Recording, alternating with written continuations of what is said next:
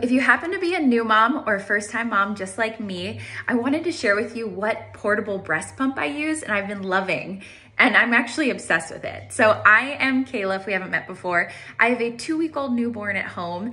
And when we first brought her home for the first week, 10 days, I only gave her breast milk myself.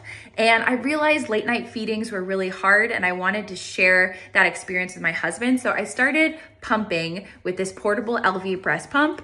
And it's super simple to use. I know I thought it was intimidating at first. You press the on button and press play up here, and it's that simple. You put it on your breast, and the suction here suctions the breast milk into this little container, and just like that, you can suction and get breast milk while being hands-free.